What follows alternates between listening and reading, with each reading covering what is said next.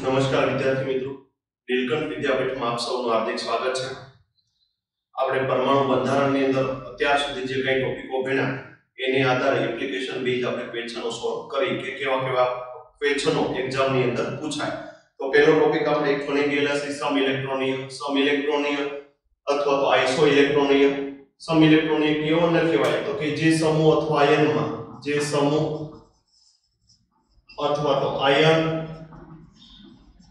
માં ઇલેક્ટ્રોનની સંખ્યા સમાન હોય,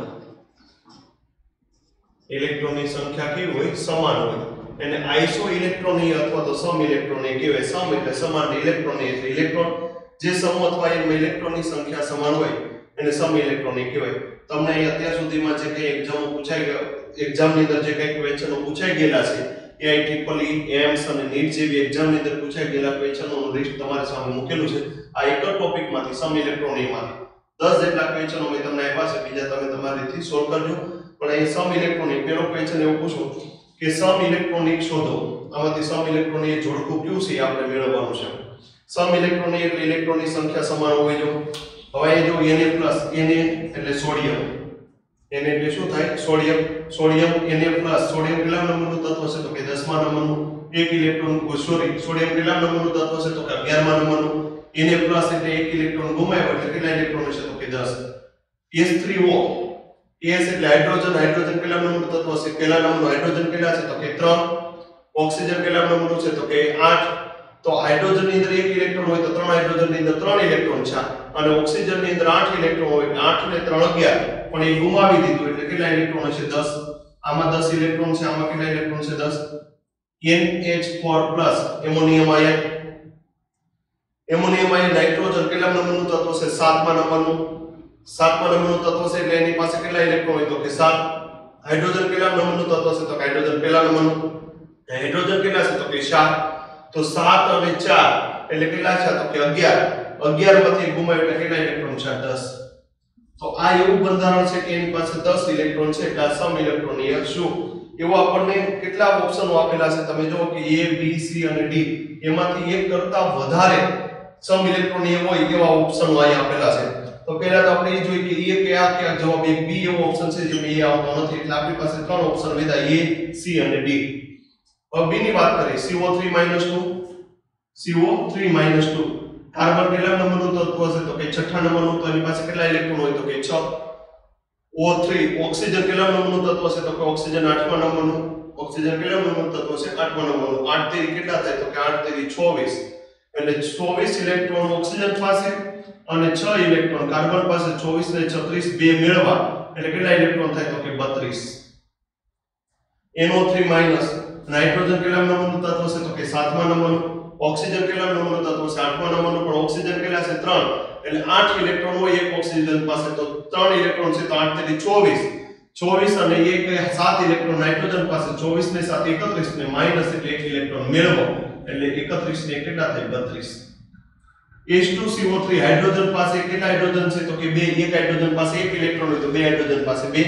કાર્બન કેટલા નંબરનું તત્વ છે 6થા નંબરનું, તો કાર્બન પાસે કેટલા ઇલેક્ટ્રોન હોય તો કે 6, 2 ને 6 8।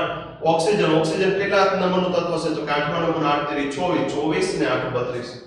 એટલે આ બીજું જોડકું છે કે જેમાં ઇલેક્ટ્રોનની સંખ્યા સમાન છે।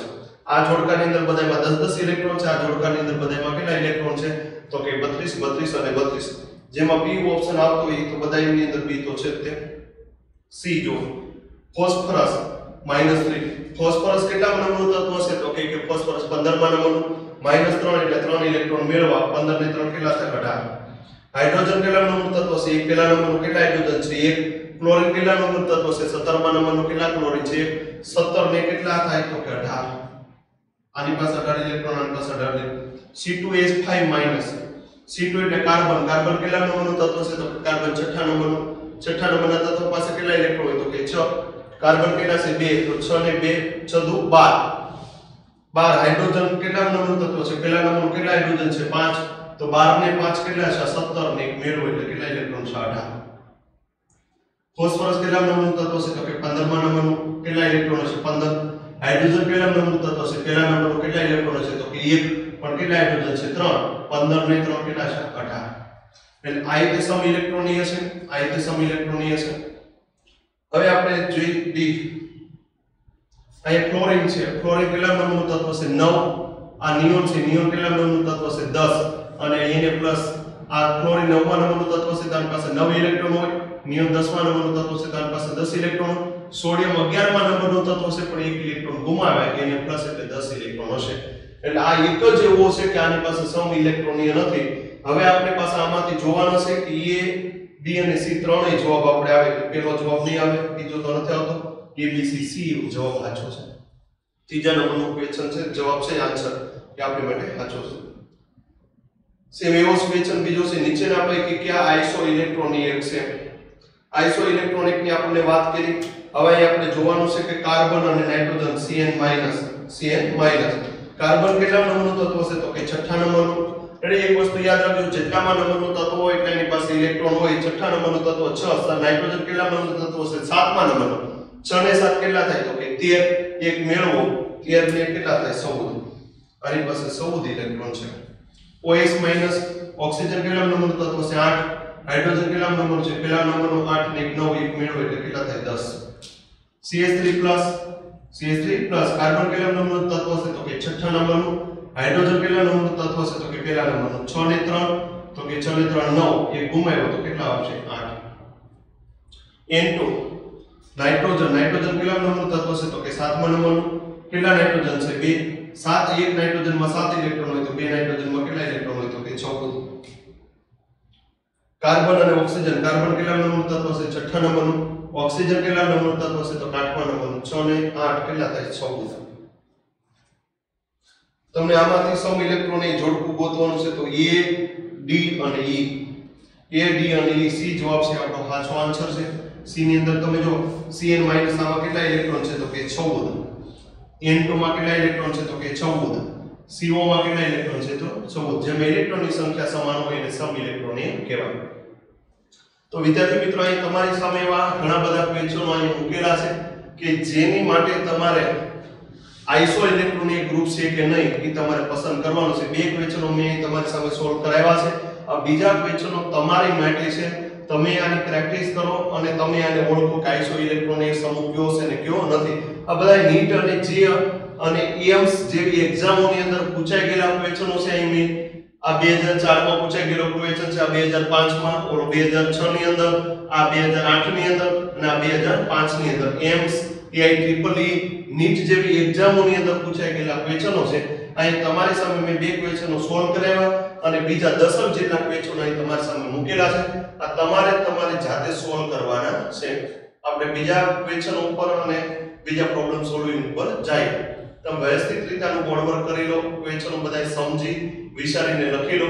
ક્વેશ્ચન નંબર 3 ની અંદર જે સૂચનાઓ આપેલી છે, એટોમિક નંબર એટલે એનો પરમાણુ ક્રમાંક આપેલો છે. ક્વેશ્ચન નંબર 3 ની અંદર બધા તત્વોનો પરમાણુ ક્રમાંક આપેલા છે. આમે એક ક્વેશ્ચન નંબર 5 ની અંદર તમને બેરિયમ અને ટ્રોન્સિયમ એ બંનેનો આવર્ત કોષ્ટક ઈ બાને તમે જોવો અને બંનેનો પરમાણુ ક્રમાંક મેળવો કે કયા કયા નંબરના તત્વો છે. જેમાં પ્લસ ચાર્જ હશે એ ઇલેક્ટ્રોન ગુમાવ્યા છે અને જેમાં માઈનસ ચાર્જ હશે એ ઇલેક્ટ્રોન મેળવ્યા છે. ગુમાવ્યો હોય તો માઈનસ કરી નાખવાના ઇલેક્ટ્રોન અને મેળવેલા હોય તો પ્લસ કરી નાખવાના. વિદ્યાર્થી મિત્રો, તમને અહીં 7 ક્વેશ્ચનો એક સરખી રીતના હોય તેવા આપેલા છે. અહીં જો ન્યુટ્રોનનું દળ બમણું હોય, અને ઇલેક્ટ્રોનનું દળ અડધું હોય તો કાર્બન 12 નું નવું પરમાણુ દળ શોધો તથા તેમાં થતા વધારાની ટકાવારીનું પ્રમાણ કે કેટલા ટકાનો વધારો થાય, 5% નો વધારો થાય, 10% નો વધારો થાય, એ વધારાનું પ્રમાણ મેળવવાનું છે. બીજો, જો ન્યુટ્રોનનું દળ બમણું હોય અને પ્રોટોનનું દળ અડધું કરવામાં આવે અને ઇલેક્ટ્રોનનું દળ બમણું કરવામાં આવે તો કાર્બન 12 નું નવો પરમાણુ ભાર આપણે મેળવવાનો છે. અહીં ટકાવાર પ્રમાણ નથી પૂછ્યું પણ નવો પરમાણુ ભાર મેળવવાનો આપણને પૂછ્યું. ત્રીજા નંબરનો ક્વેશ્ચન, કાર્બન 12 તત્વોમાં ઇલેક્ટ્રોનનું દળ બમણું, અને પ્રોટોનનું દળ અડધું હોય. કાર્બન 12 તત્વોમાં ઇલેક્ટ્રોનનું દળ કેવું કરવાનું છે? બમણું, અને પ્રોટોનનું દળ કેવું કરવાનું છે? અડધું. તો કાર્બન 12 માં થતો ટકાવારી ફેરફાર ગણો. ચોથા નંબરનો ક્વેશ્ચન, જો ઇલેક્ટ્રોનનું દળ અડધું કરવામાં આવે, પ્રોટોનનું દળ બમણું કરવામાં આવે અને ન્યુટ્રોનનું દળ તેના મૂળ ભાગથી 3/4 ભાગ કરવામાં આવે તો ઓક્સિજન 16 નું પરમાણુ દળ કેટલું થાય? એમાં શું ફેરફાર થાય? 37.5% નો વધારો થાય, 12.5% જેટલો ઘટાડો થાય કે 25% જેટલો વધારો થાય કે અચળ રહે? ક્વેશ્ચન નંબર 5 ઉપર જોઈએ 7 કાર્બન 14 માં જો ઇલેક્ટ્રોનનું દળ બમણું કરવામાં આવે તથા પ્રોટોનનું દળ અડધું કરવામાં આવે તો તેનું પરમાણુ દળ શું થાય? એ આપણે મેળવવાનું છે. 6 અને 7મા નંબરના ક્વેશ્ચન બંને સેમ ટાઈપના છે. આપણે આવર્ત કોષ્ટક છે એની અંદર બધા તત્વોના પરમાણુ દળ ફિક્સ છે. પરમાણુ દળ ફિક્સ હોય અને પરમાણુ ક્રમાંક તે ફિક્સ છે, પરંતુ જો ઓક્સિજન પરમાણુમાંથી જો પરમાણુય દળનું ટેબલ ઓક્સિજન પરમાણુમાંથી નક્કી કરવામાં આવે અને એમાં ઓક્સિજનનું પરમાણુય દળ 200 હોય તો કાર્બનનું પરમાણુય દળ કેટલું થાય એ આપણે નક્કી કરવાનું છે. ઓક્સિજનનું પરમાણુય દળ કેટલું છે? તો કે 16 છે, પણ એની જગ્યાએ 200 હોય તો કાર્બનનું પરમાણુય દળ શું થાય એ આપણે નક્કી કરવાનું છે. બીજા નંબરનો ક્વેશ્ચન છે જો પરમાણુય દળનું કોષ્ટક કાર્બન પરમાણુ પરથી બનાવવામાં આવે અને જો કાર્બનનું પરમાણુય દળ 150 હોય તો B11 નું પરમાણુય દળ બોરોન 11 નું પરમાણુય દળ કેટલું થાય તે નક્કી કરવાનું છે. પહેલા 1 થી 5 ક્વેશ્ચનો સેમ છે અને 6 અને 7 ક્વેશ્ચનો સેમ છે. હું તમને આ પહેલા 5 છે એમાંથી 2 ક્વેશ્ચનો હું સોલ્વ કરાવું છું, 3 ક્વેશ્ચનો તમે તમારે જાતે સોલ્વ કરજો કે જેથી કરીને તમારે વધુ સારી રીતે પ્રેક્ટિસ તમે કરી શકો. હવે આની અંદર જે મહત્વની બાબત છે આપણને ખ્યાલ છે કે પરમાણુ કેન્દ્રમાં પરમાણુનું સમગ્ર દળ આપણે રુથડકોણનો પરમાણુ નમૂનો ભણી ગયેલા છે કે પરમાણુનું સમગ્ર દળ પરમાણુ કેન્દ્રની અંદર કેન્દ્રિત થયેલું છે અને ઇલેક્ટ્રોનનું દળ અવગણી શકાય, કારણ કે ઇલેક્ટ્રોનનું દળ કેટલું છે તો કે 9.1 ગુણ્યા ઇલેક્ટ્રોનનું દળ કેટલું છે 9.1 ગુણ્યા 10⁻31 ઘાત. પ્રોટોનનું દળ કેટલું છે તો કે 1.67 ગુણ્યા 10⁻27 ઘાત કિલોગ્રામ, આનો એકમ આવશે કિલોગ્રામ, અને ન્યુટ્રોનનું દળ 1.68 ગુણ્યા 10⁻27 ઘાત કિલોગ્રામ. તો ઇલેક્ટ્રોનનું દળ તો અવગણવાનું છે, ઇલેક્ટ્રોનનું દળ શું કરવાનું છે? અવગણવાનું.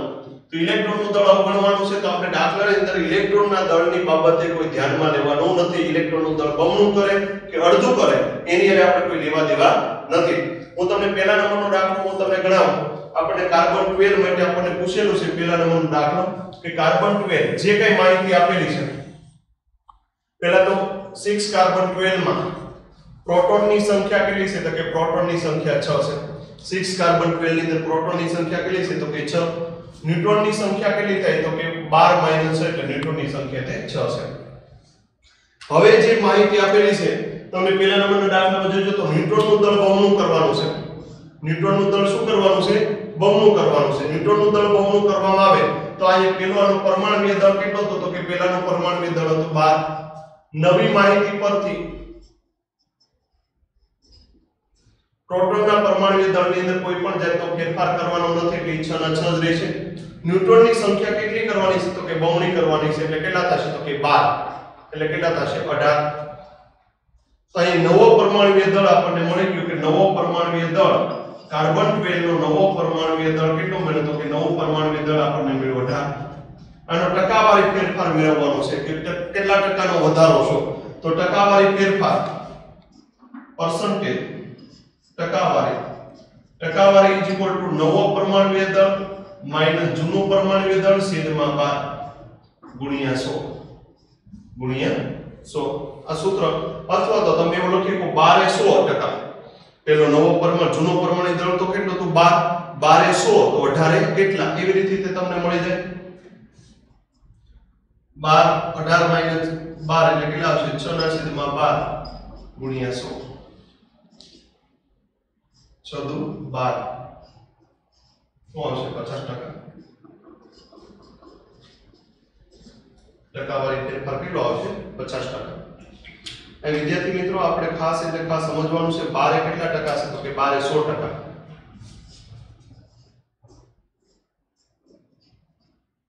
તો 18 કેટલા 12 100 તો 18 કેટલા એ પ્રમાણે તમે ગણો.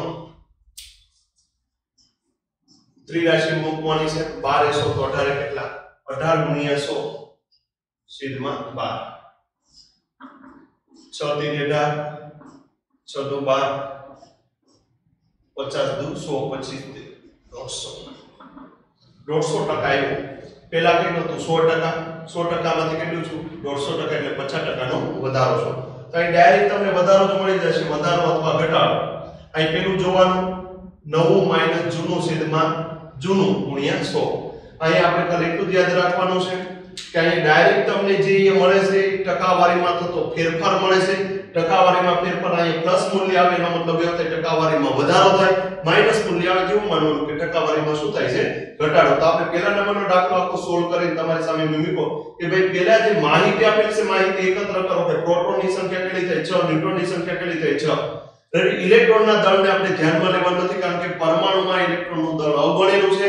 પરમાણુનું સમગ્ર દળ પરમાણુ કેન્દ્રની અંદર કેન્દ્રિત થયેલું છે. તો પરમાણુ કેન્દ્રની અંદર શું આવેલું હોય તો કે પ્રોટોન અને ન્યુટ્રોન. એમાં ઇલેક્ટ્રોનને કંઈ ધ્યાનમાં લેવાના નથી. તો અહીંયા કાર્બન 12 નું પરમાણુ દળ કેટલું હતું જૂનું તો કે 12.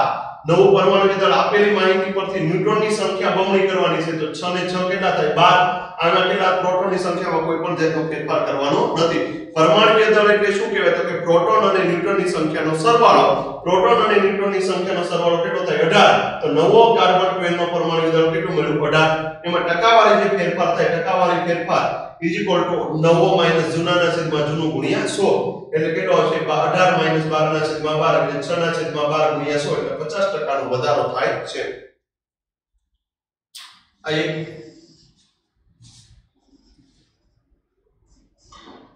હવે તમને જે ક્વેશ્ચનો આપેલા છે એમાંથી તમે ચોથા નંબરનો ક્વેશ્ચનનો આન્સર આપણે જોઈએ કે ચોથા નંબરનો જે ક્વેશ્ચન આપેલો છે એનો આન્સર કઈ રીતે મેળવવો. ચોથા નંબરના ક્વેશ્ચનની અંદર તમને જે માહિતી આપેલી છે એવી માહિતી આપેલી છે કે જો ઇલેક્ટ્રોનનું દળ અડધું અને પ્રોટોનનું દળ બમણું અને ન્યુટ્રોનનું દળ મૂળ દળના 3/4 ભાગ કરવામાં આવે તો ઓક્સિજન 16 નું નવું દળના ટકાવારી પ્રમાણે આપણે ગોતવાના છે. 8 ઓક્સિજન 16 માં પ્રોટોનની સંખ્યા કેટલી છે તો કે પ્રોટોનની સંખ્યા 8. ન્યુટ્રોનની સંખ્યા કેટલી છે તો કે ન્યુટ્રોનની સંખ્યા 8. નવી માહિતી તમને શું આપેલી છે તો કે નવી માહિતીમાં એવું કીધું કે ભાઈ પ્રોટોનનું દળ બમણું કરવાનું છે. 8 ના કેટલા કરવાના છે 16. પ્રોટોનનું દળ શું કરવાનું છે બમણું કરવાનું છે. ન્યુટ્રોનનું દળ શું કરવાનું છે તો કે એને 8 3/4 ગણું કરવાનું છે. 3/4 એટલે 6 આવશે. 3/4 ગણું એટલે 8 ગુણ્યા 3/4 4 2 8 3 2 6. તો નવી માહિતી પરથી અને જૂની માહિતી પરથી પરમાણુય દળ તો આપણને ખબર હતી પરમાણુય દળ એટલે પ્રોટોન અને ન્યુટ્રોનની સંખ્યાનો સરવાળો. એટલે જૂની માહિતી પરથી પરમાણુય દળ કેટલો તો 16 અને નવી માહિતી પરથી પરમાણુય દળ કેટલું થાય તો કે નવી માહિતી પરથી પરમાણુય દળ થાય 22. કેટલું થાય 22. તો ટકાવારી ફેરફાર આપણે ગણવાનો છે. ટકાવારી 22 માઈનસ 16 ના છેદમાં 16 ગુણ્યા 100. ટકાવારી મેળવવા માટે ગુણ્યા 100. 22 માઈનસ 16 ના છેદમાં 100. 22 માંથી 16 જાય 22 માંથી 16 જાય એટલે કેટલા વચ્ચે 6. 6 ના છેદમાં 16 ગુણ્યા 100. 22 માંથી 16 જાય એટલે 6 3 8 3 ગુણ્યા 25 ના છેદમાં 2 શું આવશે 25 100 અને 8 4 દુ 8 બે વડે ભાંગવામાં આવે 4 વડે ભાંગતા 25 તેરી 75 ભાગ્યા 2 75 ભાગ્યા 2 કરશો એટલે કેટલા આવશે 37.5. ટકાવારી કેટલી આવી તો કે 37.5. પ્લસ આવી કે માઈનસ તો કે પ્લસ આવી તો વધારો છો. પરમાણુ દળમાં હું છો વધારો કેટલાનો છો તો કે 37.5% નો વધારો છો. એ તો અહીંથી આપણને ખ્યાલ આવે છે પરમાણુ દળ જૂનું કેટલું હતું 16 નવું કેટલું આવ્યું 22. તો પરમાણુ દળમાં હું છો તો કે પરમાણુ દળમાં વધારો છો. તો વિદ્યાર્થી મિત્રો આવા તમને દાખલા પૂછે તો આવા દાખલા તમે કમસે કમ સોલ્વ કરતા આવડતા હોવા જોઈએ. કઈ રીતે સોલ્વ કરવા એ આપણને ખ્યાલ હોવો જોઈએ. તમે વ્યવસ્થિત રીતે આખું ઉતારી નાખજો અને બાકીના 3 દાખલા છે તમારે જાતે સોલ્વ કરવાના છે. આવા એક્ઝામ રિલેટેડ દાખલાઓ છે તો એક્ઝામ રિલેટેડ પ્રોબ્લેમ સોલ્વિંગ તમને કરાવી છે. જે કઈ ટોપિકો આપણે ભણ્યા છે ટોપિકનું મહત્વ છે અને એને આધારે કેવા ક્વેશ્ચનો પૂછાય એ આપણે જોવાના છે. કે સોરી ક્વેશ્ચન નંબર 6 અને 7. છઠ્ઠા નંબરનો ક્વેશ્ચન તમે જુઓ રકમ વાંચો રકમ સમજવાનો પ્રયત્ન કરો.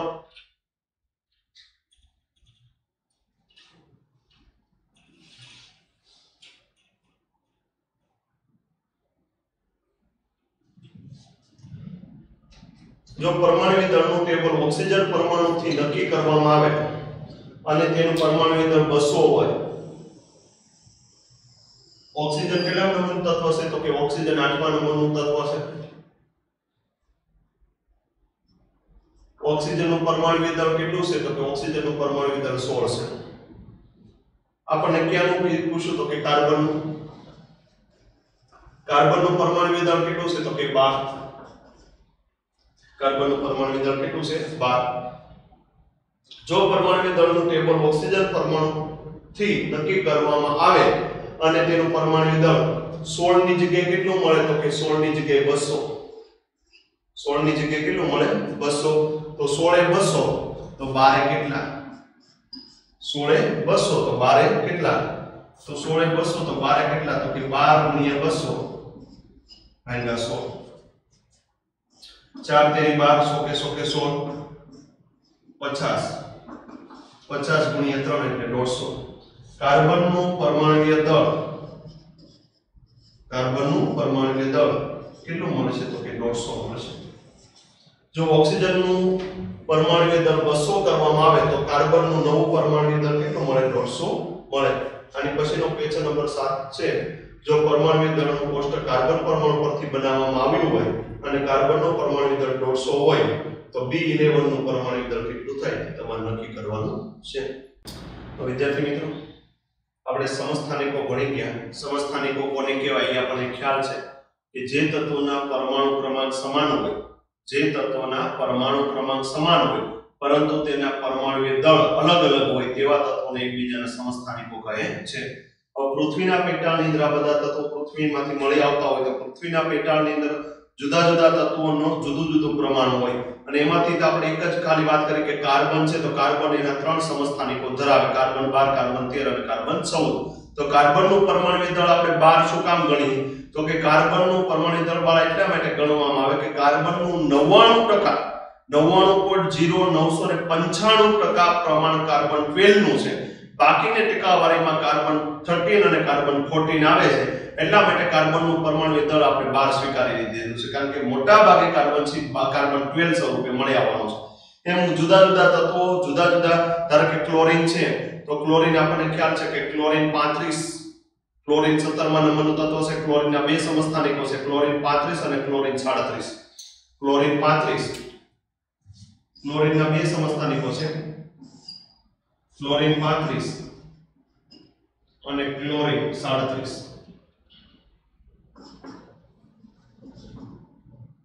આ ક્લોરીનના બે સમસ્થાનિકો. આનું દળ ગણો, દળ માસ. તો આનું માસ કેટલું છે? તો કે 35 અને આનું માસ કેટલું છે? તો કે 37. અને પૃથ્વીના પેટાળમાં મળી આવવાની પ્રસુરતા, મળી આવવાની માત્રા આની કેટલી છે? તો કે 75% છે અને આની કેટલી છે? તો કે 25% છે. આની કેટલી છે? 25%. ક્લોરીનનું પરમાણુ દળ, સરેરાશ પરમાણુ દળ આપણે લઈએ છીએ 35.5%. તો ક્લોરીન તો બે સ્વરૂપે મળી આવે છે, ક્લોરીન 35 અને ક્લોરીન 37, અને આપણે એનું પરમાણુ દળ કેમ 35.5 લઈએ છીએ? હવે આપણે સમજીએ કે એનું પરમાણુ દળ 35.5 કેમ થાય છે. કે ક્લોરીનના બે સમસ્થાનિકો છે, ક્લોરીન 35 અને ક્લોરીન 37. એ ક્લોરીનનું આનું કેટલું પરમાણુ દળ છે? 35. આનું કેટલું પરમાણુ દળ છે? 37. આની પ્રસુરતા કેટલી છે? તો કે 75 અને 25%. અને આ 75% 35 ક્લોરીન 35 મળશે અને પૃથ્વીના પેટાળમાંથી 25% ક્લોરીન 37 મળશે. આનો ગુણોત્તર લેવામાં આવે, ગુણોત્તર 75/25 એટલે 3/1 થાય. 3/1 ગુણોત્તર કેટલો થશે? 3/1. તો આનું સરેરાશ આણ્વીય દળ ગણવામાં આવે. સરેરાશ આણ્વીય દળ અથવા સરેરાશ પરમાણ્વીય દળ, સરેરાશ પરમાણ્વીય દળ ઇઝ ઇક્વલ ટુ, એનું સૂત્ર પણ છે આ બંનેનો ગુણાકાર, વત્તા આ બંનેનો ગુણાકાર. કારણ કે આ કેટલા ટકા મળે છે? તો કે આ 35%. આ કેટલા ટકા મળે છે? 75%. એનું દળ કેટલું છે? તો કે 35. તમારે બે વિદ્યાર્થીનું તમારે માની લો કે સરેરાશ પરમાણ્વીય દળ કાઢવું હોય, એક વિદ્યાર્થીનું વજન છે 45 કિલો, એક વિદ્યાર્થીનું વજન છે 35 કિલો. આનું સરેરાશ દળ તમારે ગોતવું હોય તો આપણે શું કરીએ? તો કે 45 + 35 ભાગ્યા 2 નું છે એટલે ભાગ્યા 2 કરી. હવે આનું જુદું જુદું પ્રમાણ છે. આનું કેટલા છે? ક્લોરીન 35 નું 75% છે. આનું કેટલું છે? તો કે 25% છે. તો આ બે નો ગુણાકાર વત્તા આ બંનેનો ગુણાકાર, તો આ બંનેનો ગુણાકાર m1a પ્લસ m2b ના છેદમાં a પ્લસ b, m1a વત્તા m2b ના છેદમાં a પ્લસ b. આ સરેરાશ પરમાણુય દળનું સૂત્ર છે. સરેરાશ પરમાણુય દળ મેળવવા માટે તમારે આ સૂત્રનો ઉપયોગ કરવાનો છે. m1 એટલે સમસ્થાનિક 1 નો સમસ્થાનિક 1 નું દળ, m2 એટલે સમસ્થાનિક 2 નું પરમાણુય દળ, a અને b એની માત્રા છે, એનો ગુણોત્તર તમને આપી દીધેલો હોય. ગુણોત્તર ન આપેલો હોય તો ટકાવાર પ્રમાણ આપેલું હોય, અને ટકાવાર પ્રમાણ ન આપેલું હોય તો એની પ્રસુરતા આપેલી હોય.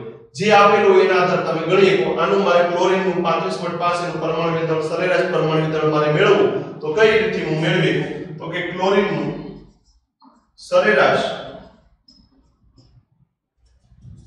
પરમાણુય દળ ઇઝ ઇક્વલ ટુ m1 કેટલા છે? તો કે 35. એનું પ્રમાણ કેટલું છે? તો કે ગુણ્યા 75 વત્તા m2 કેટલા છે? તો કે 37. એ કેટલા ટકા મળે? તો કે 25 છેદમાં a વત્તા 2 એટલે 35 વત્તા 75 વત્તા 25, a વત્તા 2. a અને b છે નો ગુણોત્તર અથવા તો એનું ટકાવાર પ્રમાણ અથવા તો એની પ્રસુરતા. આ તમે ગુણાકાર ભાગાકાર કરશો એટલે તમારે આવશે 35.5. કેટલો આવશે? 35.5. હવે તમને એમ થશે મારે ગુણોત્તરની રીતથી મેળવવું. ગુણોત્તરની રીતથી તમે મેળવી શકો. બીજી રીતે ગુણોત્તરની રીતથી તમે મેળવી શકો. ક્લોરીનનું સરેરાશ પરમાણુય દળ ઇઝ ઇક્વલ ટુ સૂત્ર આ છે m1a m2b ના છેદમાં a plus b. m1a m2b ના છેદમાં a plus b. m1 નું પરમાણુય દળ કેટલું છે? તો કે 35 ગુણ્યા કેટલું પ્રમાણ? તો કે 3 વત્તા m2 નું કેટલું છે? 37. કેટલું છે? 1 છેદમાં a 3 વત્તા 1. આ રીતે ગુણાકાર કેલ્શિયમ મારશો એટલે તમારે આવશે 35.5. કેટલો આવશે? 35.5. એ એક ક્લોરીન છે, એ બે સમસ્થાનિકો ધરાવે છે, ક્લોરીન 35 અને ક્લોરીન 37. એનું સરેરાશ પરમાણુય દળ છે, એનું છે સરેરાશ પરમાણુય દળ 35.5. ક્લોરીન છે એની માત્રા એક ક્લોરીન 35 સ્વરૂપે મળી આવે છે, એક ક્લોરીન 37 સ્વરૂપે મળી આવે. તો આપણે 35 લેવું કે 37 લેવું? ક્લોરીન નું પરમાણુ દળ 35 લેવું કે 37 લેવું એ જ મોટો ક્વેશ્ચન થાય. તો 35 એટલે નહીં ને 37 એટલે નહીં, એનું બંનેનું પૃથ્વીના પેટાળમાંથી એનું પ્રાપ્તિ સ્થાન એને આધારે એની પ્રસુરતાને આધારે એનું સરેરાશ પરમાણુ દળ 35.5 લીધેલું છે. તો વિદ્યાર્થી મિત્રો, આને આધારે સરેરાશ પરમાણુ દળને આધારે જે કઈ ક્વેશ્ચનો પૂછાય છે એવા ક્વેશ્ચનો મેં તમારી સામે 4 ક્વેશ્ચનો મૂક્યા છે. ચારે ચાર ક્વેશ્ચનો ની પહેલા એક વખત રકમ વાંચી જાય કે એક તત્વને 3 સમસ્થાનિકો છે. હવે મેં તમને સૂત્ર લખ્યું, 2 સમસ્થાનિકો માટે લખ્યું, અહીંયા તો કેટલા આવ્યા? 3. તો અહીં વધારો કરી નાખવાનો m3c, m1a m2b m3c ના છેદમાં a b c. 4 સમસ્થાનિકો આપ્યા હોય તો m4d ના છેદમાં a b c d. આપણે સરાસરી આપણને કાઢતા આવડે છે. એક તત્વને 3 સમસ્થાનિકો, તેમના સમસ્થાનીય વજન કેટલા અહીંયા આપેલું છે? પરમાણુ દળ 11, 12 અને 13 યુનિટ છે. અને તેનું કુદરતમાં ટકાવારી પ્રાપ્તિ સ્થાન કેટલું આપેલું છે? તો કે 75, 85, 10 અને 5 છે. 85, 10 અને 5 તેનું સરેરાશ પરમાણુ દળ મેળવો. સૂત્ર વાપરો, સૂત્રની અંદર કિંમત મૂકો. તમને ખબર પડવી જોઈએ છેદમાં ટકાવારી આવશે અથવા તો ગુણોત્તર આવશે અથવા તો પ્રસુરતા આવશે. બીજા નંબરનો ક્વેશ્ચન, m તત્વનો પરમાણુય દળ, અહીં m કોઈ તત્વ છે એનો સરેરાશ પરમાણુય દળ તમને આપી દીધેલું છે 51.7. m ના બે સમસ્થાનિકો છે, એક m50 અને એક m52 છે. બે સમસ્થાનિકો છે m50 અને m52. તો તેમનું કુદરતમાં પ્રતિશત પ્રમાણ આપણે ટકાવાર પ્રમાણ મેળવવાનું છે કે આ m50 નું અને m52 નું ટકાવાર પ્રમાણ કેટલું થાય એ હમણાં આપણે ગણીએ. ત્રીજા નંબરનો રૂબેડિયમના સમસ્થાનિકોની પ્રસુરતા તમને આપી દીધેલી છે 75% અને 25%. તથા તેમના આણ્વિય દળ તમને આપી દીધા 85 અને 87. તો તેનું સરેરાશ આણ્વિય દળ ડાયરેક્ટ સૂત્ર પહેલા ને ત્રીજાની અંદર તો ડાયરેક્ટ સૂત્ર જ વાપરવાનું છે. ચોથાની અંદર તમે જો કે નિયોનનું પરમાણુય દળ 20.2 છે. નિયોનનું પરમાણુય દળ 20.2 છે. નિયોન એ બે સમસ્થાનિકો ધરાવે છે, 20 નિયોન 20 અને નિયોન 22 નું મિશ્રણ છે. તો ભારે સમસ્થાનિક સાથેનું પ્રમાણ કેટલું છે? આપણે ભારે સમસ્થાનિક એટલે નિયોન 22. આ નિયોનનો ભારે જે સમસ્થાનિકો છે એનું ટકાવાર પ્રમાણ મેળવવાનું છે. 90 છે, 20 છે, 30 છે કે 10. તો આપણી પાસે બે ક્વેશ્ચનોમાં તો પહેલા અને ત્રીજા નંબરમાં તો ડાયરેક્ટ તમારે સૂત્ર વાપરવાનું છે, અને બીજા અને ચોથા નંબરનો એક જ રીતે આપણે ગણીએ છીએ. હું તમને બીજા નંબરનો દાખલો ગણાવું, ત્રીજા નંબરનો, ચોથા નંબરનો તમારે જાતે ગણવાનું રહેશે. m તત્વનું સરેરાશ પરમાણુ દળ m તત્વ છે દાખલો કઈ રીતે સોલ્વ કરવો એ તમને જો અહીં શીખવાડતો જાવ m નું સરેરાશ પરમાણુ દળ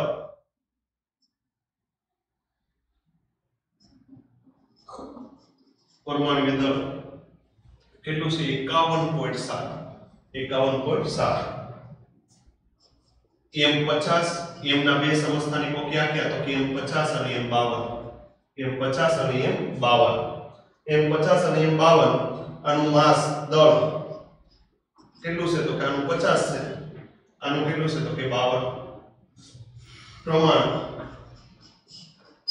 હવે કોઈની ટકાવારી કાઢવી હોય તો આપણને ખ્યાલ છે 100 એ નીકળવાની છે આપણને પ્રમાણ જ ગોતવાનું કીધું ટકાવારી ક્યારે નીકળવાની છે 100 એ તો ધારો કે m 50 છે એ x% મળે m 50 છે કેટલું મળે x% તો આ કેટલું મળવાનું છે તો કે 100 - x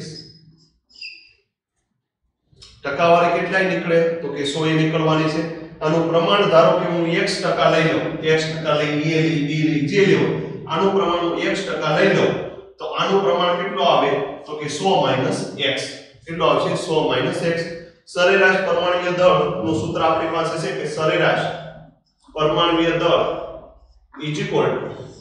સૂત્ર હું આપણી પાસે છે તો કે m1a + m2b ના છેદમાં a + b m1a ના છેદમાં m1a + m2b ના છેદમાં a + b સરેરાશ પરમાણુય દળ તમને કેટલું આપી દીધેલું છે તો કે 51.7 m1a + m2b m1 કેટલું આપેલું છે 50 * x 50 * x વત્તા m2b કેટલા m2 કેટલું આપેલું છે તો કે 52 b કેટલું છે તો કે 100 - x b કેટલું છે 100 - x 50 * x આ બેનો ગુણાકાર વત્તા આ બેનો ગુણાકાર છેદમાં એનું પ્રમાણ તો આનું પ્રમાણ છેદમાં એનું પ્રમાણ a વત્તા b x વત્તા 100 - x x વત્તા 100 - x છેદમાંથી x કેન્સલ 100 અહીંયા ભાગાકારમાં સાની પર આવે તો ગુણાકારમાં 51.7 * 100 અહીંયા 50 * x એટલે 50x વત્તા 52 * 100 એટલે શું લખાશે તો કે 52 -52x -50 52 * x એટલે 52x 51.7 * 100 એટલે શું આવશે 5170 50 વત્તા અને 52 કેવા છે માઈનસ 50 માંથી 52 જાય એટલે શું રહેશે -2x શું રહેશે -2x અહીં -2x છે આ બાજુ આવે તો કેવા થશે +2x આ 5170 અહીં કેવા છે પ્લસ બરાબર નો ઉપર જાય તો કેવા થશે માઈનસ તો 2x = 5200 - 5170 5200 - 5170 તેથી 2x = કેટલા આવશે 30 અહીં બે ભાગાકારમાં છે બરાબર નો ઉપર જાય તો અહીંયા ગુણાકારમાં છે બરાબર નો ઉપર જાય તો ભાગાકારનો 30 * 2 એટલે કેટલા આવશે 15 x કેટલો આવ્યો 15 x કેટલો આવ્યો 15% તો 100 - 15 એટલે કેટલો આવશે 85% કેટલો આવશે 85%. તમને શું મેળવવાનું કીધું તો તેના કુદરતમાં પ્રતિશત પ્રમાણ m50 નું પ્રમાણ છે 15% અને m52 નું પ્રમાણ કેટલું છે 85%. આવનારો દાખલો ચોથા નંબરનો છે એમાં તમને ખાલી a ની 22 નું જ કીધું છે તમારે બે ના મળશે પછી તમને જે જવાબ પ્રશ્નનો જવાબ માંગ્યો છે એ પ્રમાણે તમે જવાબ આપશો આ રીતે દાખલો સોલ્વ કરશો તો વધારે ખ્યાલ આવશે બે સમસ્થાનિકોના દળ અને ટકાવારી પ્રમાણમાં ડિવાઇડ કરી લો અને સૂત્ર વાપરો એટલે તમે ડાયરેક્ટ આસાનીથી તમે સોલ્વ કરી શકશો. ચોથા નંબરનો ક્વેશ્ચન તમારે જાતે સોલ્વ કરવાનો છે. પહેલા અને ત્રીજા નંબરનો ક્વેશ્ચન સૂત્ર આધારિત છે તમે ડાયરેક્ટ સૂત્ર મૂકીને દાખલો ગણી શકશો. હજી આપણે બીજા વધારાના ક્વેશ્ચનો સોલ્વ કરીએ. વિદ્યાર્થી મિત્રો તમને મેં 10 જેટલા ક્વેશ્ચનો અત્યાર સુધી જે ટોપિકો ભણાવ્યા એના આધારે લખેલા છે. વિદ્યાર્થી મિત્રો તમારી સામે મેં 10 જેટલા ક્વેશ્ચનો અત્યાર સુધી જે કંઈ આપણે ટોપિકો ભણ્યા છે એના આધારે લખેલા છે. રુથરફોર્ડ આલ્ફા કણ પંકીર્ણના પ્રયોગ સાબિત કરે છે કે પરમાણુને ઇલેક્ટ્રોન, ન્યુટ્રોન, કક્ષકો કે કેન્દ્ર. હવે આપણને ખ્યાલ છે કે આલ્ફા કણ પંકીર્ણની ઉપરથી સૌથી મહત્વની કોઈ બાબત હોય તો પરમાણુ કેન્દ્ર ધરાવે છે. પરમાણુ શું ધરાવે છે? પરમાણુ કેન્દ્ર.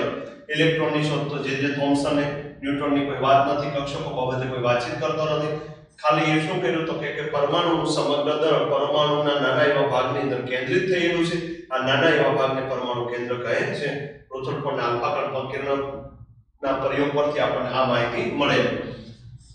ક્વેશ્ચન નંબર 2 એ અને બી બે તત્વો છે જે તેમના પરમાણુય દળ સમાન છે અને તેમના પરમાણુય ક્રમાંક 27 અને 30 છે.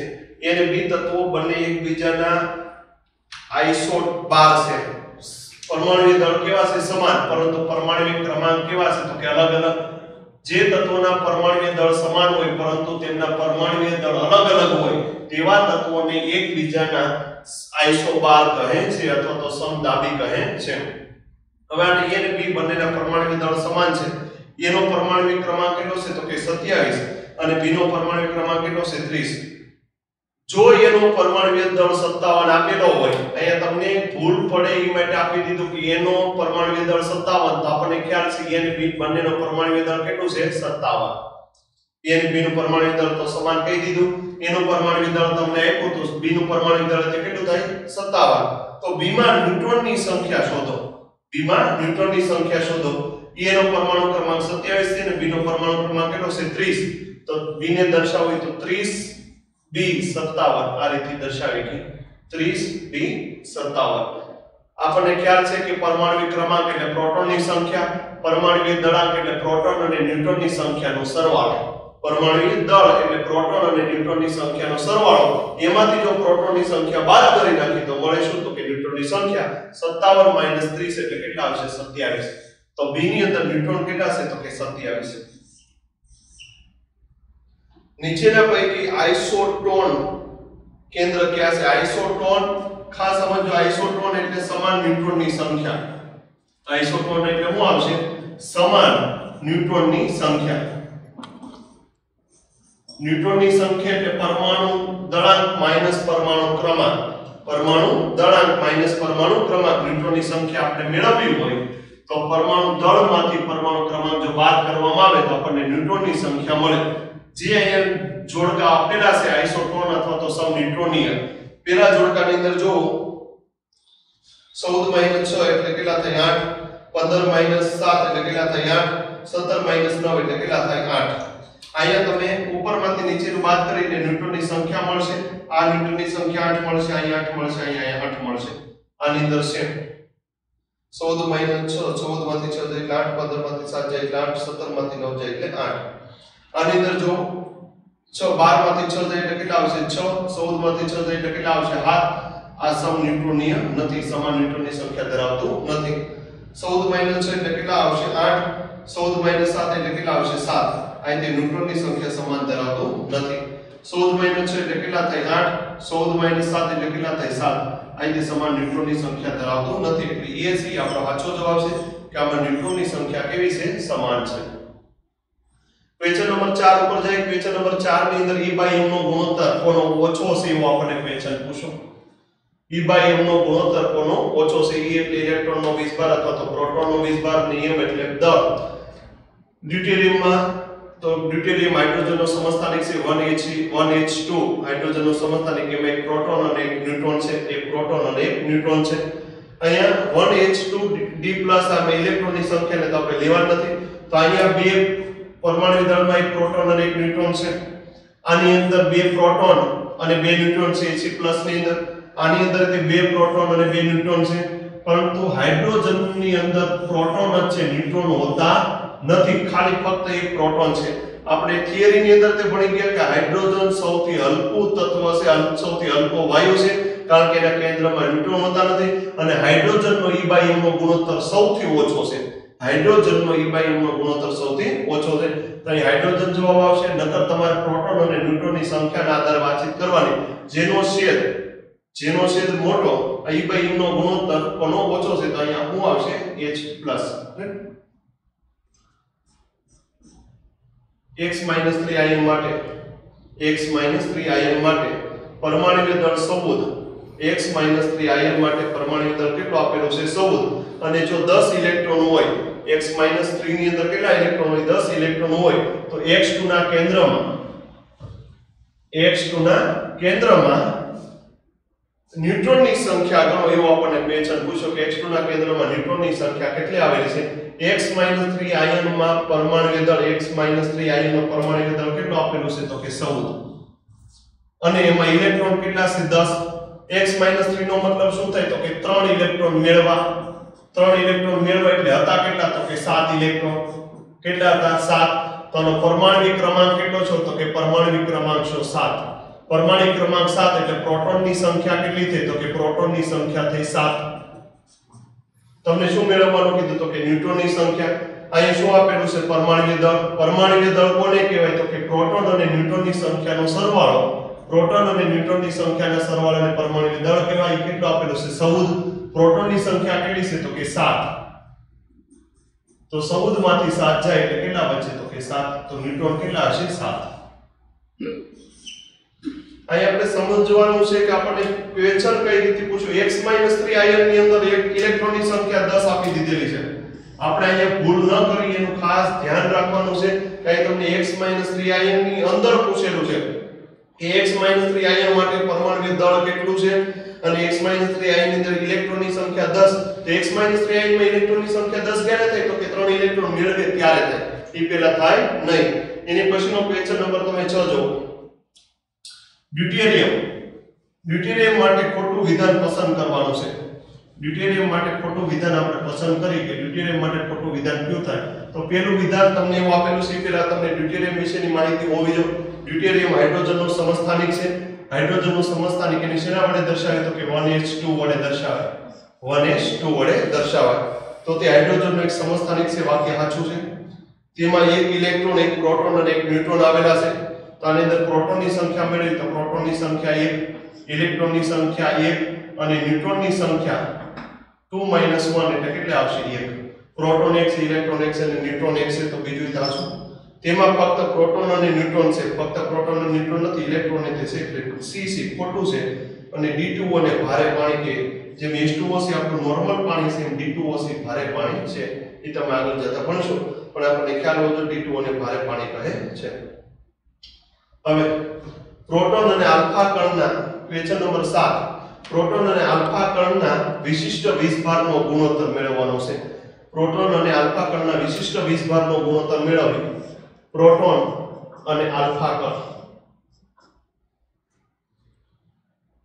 કણ આપણને ખબર હોવી જોઈએ કે આલ્ફા કણ છે આલ્ફા કણ શું ધરાવે છે આપણને પ્રોટોન અને આલ્ફા કણનો વિશિષ્ટ ગુણોત્તર મેળવવાનો કીધો વિશિષ્ટ વીજભારનો ગુણોત્તર એટલે E/m નો ગુણોત્તર E/me નો ગુણોત્તર E/me નો ગુણોત્તર મેળવવામાં આવે E/me નો ગુણોત્તર કોની માટે તો કે પ્રોટોન અને આલ્ફા કણ માટે પ્રોટોન અને આલ્ફા કણ છે બે પ્રોટોન ધરાવે આલ્ફા કણ શું ધરાવે બે પ્રોટોન આલ્ફા કણ એટલે હિલિયમ કેન્દ્ર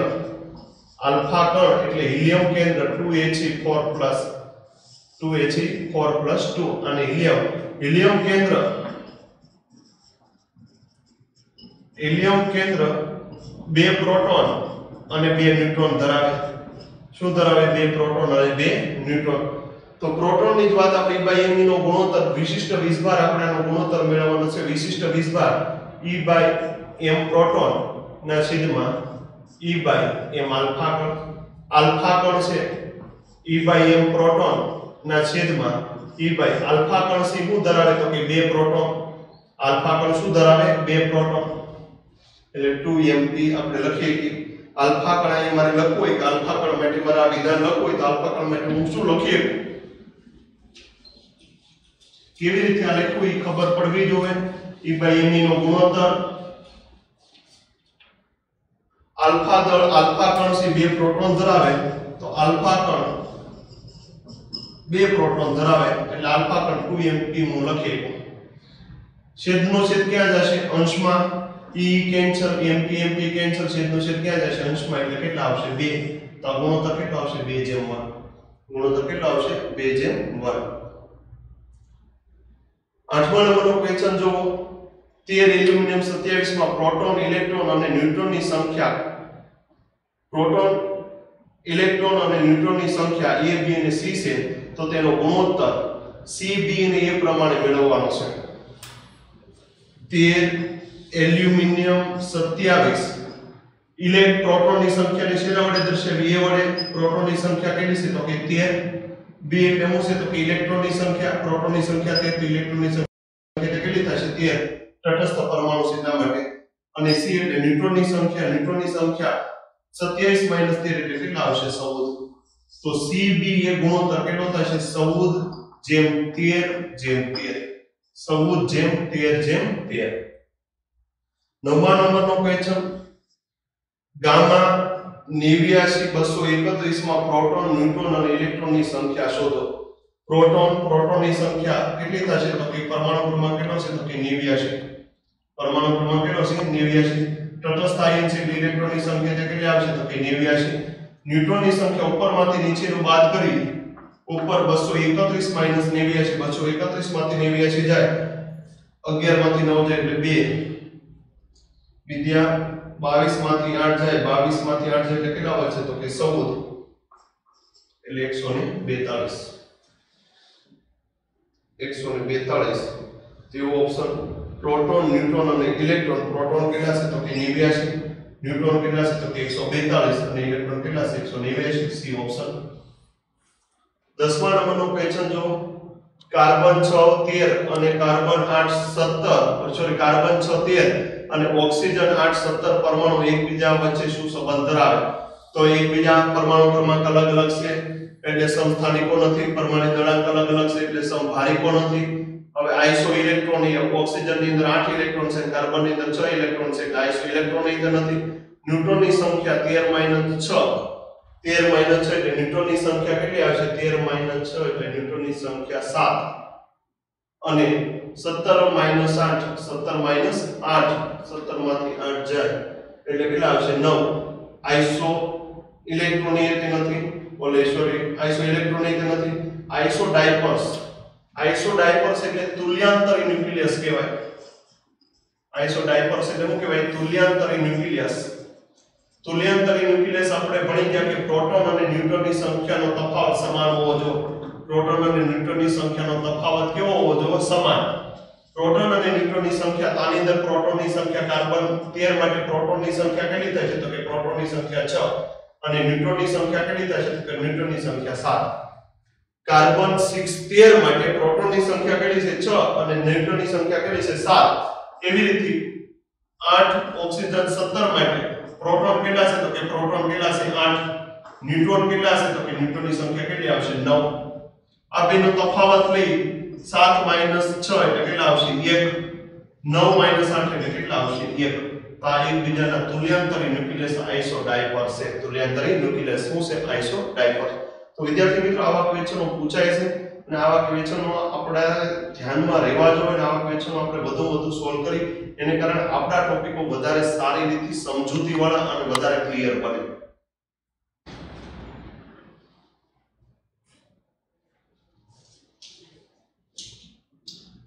છેલ્લા લાસ્ટ ક્વેશ્ચન આપણે સોલ્વ કરી જો x - 2 માં પ્રોટોનની સંખ્યા 16 હોય x - 2 માં પ્રોટોનની સંખ્યા કેટલી છે 16 પ્રોટોનની સંખ્યા તો ધન આયન હોય કે ઋણ આયન હોય પ્રોટોનની સંખ્યા એટલે શું દર્શાવે પરમાણુ ક્રમાંક એટલે આ તત્વનો પરમાણુ ક્રમાંક 16 છે તો x + 2 માં ઇલેક્ટ્રોનની સંખ્યા કેટલી થાય એટલે x નો પરમાણુ ક્રમાંક આપણને મળી ગયો x નો પરમાણુ ક્રમાંક કેટલો છે 16 x નો પરમાણુ ક્રમાંક 16 છે x - 2 માં પ્રોટોનની સંખ્યા x - 2 હોય કે x + 2 હોય પ્રોટોનની સંખ્યા તો સેમ જ રહેવાની છે પ્રોટોનની સંખ્યા એટલે તે તત્વનો પરમાણુ ક્રમાંક તો x + 2 માં પ્રોટોનની ઇલેક્ટ્રોનની સંખ્યા કેટલી હોય તો કે x + 2 માં ઇલેક્ટ્રોનની કુલ સંખ્યા કેટલી છે તો કે 16 પરમાણુ ક્રમાંક જેટલી 16 માંથી શું કર્યું તો કે 2 ગુમાવ્યા તો 16 માંથી 2 જાય એટલે કેટલા રહે 14 નીચેના પૈકી કયું વિધાન એનોડ કિરણો માટે ખોટું છે એનોડ કિરણ અને કેથોડ કિરણની શોધ આપણે ભણી ગયેલા છે એમાં એનોડ કિરણો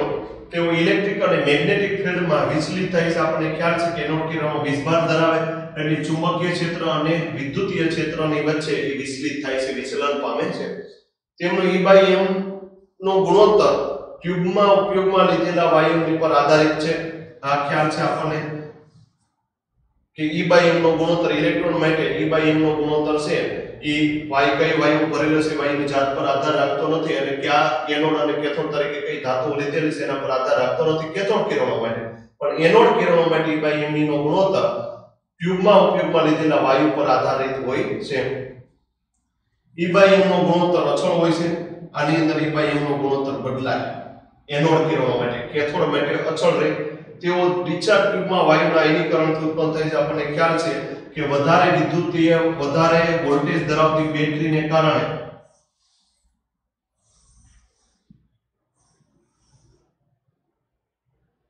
એનોડ અને કેથોડ અહીં કોઈ વાયુ ભરેલો છે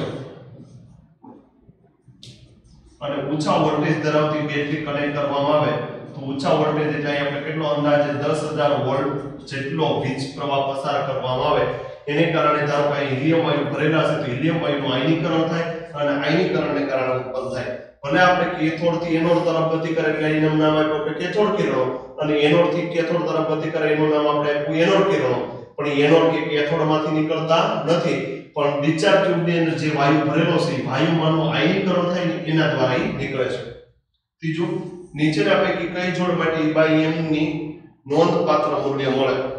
E/m નું નોંધપાત્ર એટલે વધારે મૂલ્ય. E/m નું નોંધપાત્ર મૂલ્ય પ્રોટોન અને ન્યુટ્રોન છે, પ્રોટોન અને ડ્યુટેરિયમ છે, ડ્યુટેરિયમ અને આલ્ફા કણ છે, ડ્યુટેરિયમ અને ગેમા કિરણો અને ડ્યુટેરિયમ અને આલ્ફા કણ. હા, અહીં ડ્યુટેરિયમ અને આલ્ફા કણ ડ્યુટેરિયમ એટલે 1He2 એક પ્રોટોન છે અને આની પાસે કેટલા પ્રોટોન છે? બે પ્રોટોન છે.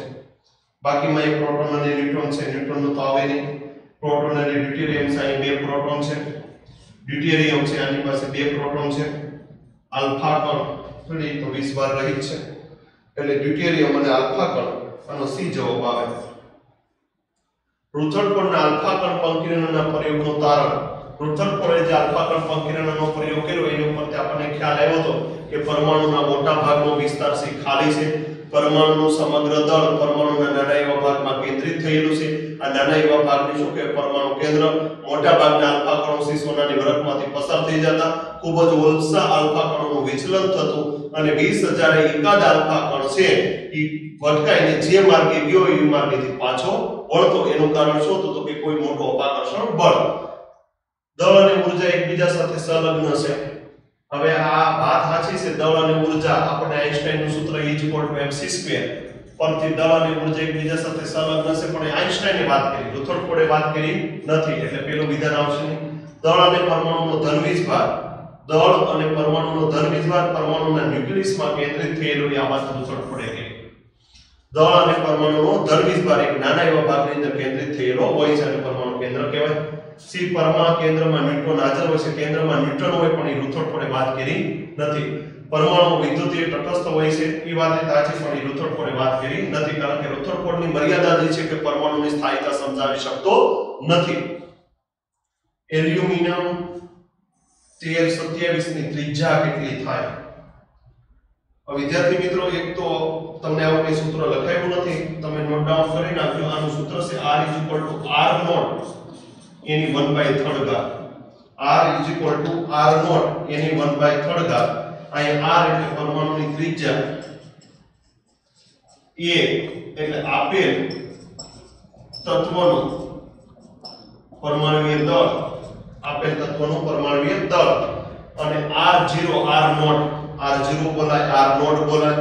R0 ની વેલ્યુ છે 1.33 ફર્મી. 1.33 ફર્મી. ફર્મી છે અંતરનો એકમ છે, લંબાઈનો એકમ છે 1.33 ફર્મી. ફર્મીને મીટરમાં મારે ફેરવવું હોય તો 1.33 ગુણ્યા 10⁻15 ઘાત મીટર થાય. 1.33 ગુણ્યા 10⁻15 ઘાત મીટર થાય. ફર્મીને મીટરમાં ફેરવવા જવાબ તમને બધા મીટરમાં આપેલા છે. R મેળવવાનો છે. R=R0 એની 1/3 ઘાત. એની 1/3 ઘાત. R0 ની કિંમત આપણી પાસે છે કેટલી છે તો કે 1.33 ગુણ્યા 10⁻15 ઘાત ગુણ્યા A એટલે પરમાણુ દળ કોનું તો કે એલ્યુમિનિયમનું પરમાણુ દળ કેટલું છે 27. 27 નું ઘનમૂળ લેવાનું છે. 27 નું ઘનમૂળ આપણે કાઢીએ એટલે કેટલું આવશે? 27 નું ઘનમૂળ આવશે 3. 27 નું ઘનમૂળ કેટલું આવશે? 3. તો 1.33 ગુણ્યા 3 એટલે 3.99. 3.99 ને એપ્રોક્સિમેટ આપણે કેટલા લખીએ કે તો કે એપ્રોક્સિમેટ 4 ગુણ્યા 10⁻15 ઘાત મીટર. 4 ગુણ્યા 10 ની 15 મીટર ડી સાચો જવાબ છે. શું આવશે? ડી. એ એટલે પરમાણુય દળ આપણને ખ્યાલ આજે આપેલું છે. પરમાણુય દળ કેટલું છે? 27. એનું ગણવું આ સૂત્ર અગત્યનું છે. ફિઝિક્સ ની અંદર તમારે આવશે, આગળ ભણશો ત્યારે ખ્યાલ આવશે કે r r0 any 1/3 r not ની વેલ્યુ છે 1.33 ફર્મી, એટલે એપ્રોક્સિમેટ વેલ્યુ ફર્મી ને આપણે શું લખીએ કે તો કે 10 ની -15 મીટર, તો 1.33 ગુણ્યા 10 ની -15 મીટર. ખાલી વેલ્યુ મૂકી અને જવાબ આવી જાય છે. વિદ્યાર્થી મિત્રો, તો આજે આપણે ઘણા બધા ક્વેશ્ચનો સોલ્વ કર્યા. આ બધા ક્વેશ્ચનો તમે તમારી જાતે પછી સોલ્વ કરવાનો પ્રયત્ન કરજો. અમારા અસાઇનમેન્ટ તે તમને મળતા રહેશે. અસાઇનમેન્ટ તે તમે સોલ્વ કરવાનો પ્રયત્ન કરજો. અમારા વિડિયો લેક્ચર ક્રમશઃ જોજો. જે વિડિયો લેક્ચર તમે વચ્ચે ડ્રોપ કરી લીધા હોય તે ફરીથી YouTube માં સર્ચ મારી અને વિડિયો લેક્ચર જોઈ અને ક્રમશઃ વિડિયો લેક્ચર જોઈ અને આગળ વધજો. અમારા વિડિયો લેક્ચર જોવા બદલ ખૂબ ખૂબ આભાર. ધન્યવાદ.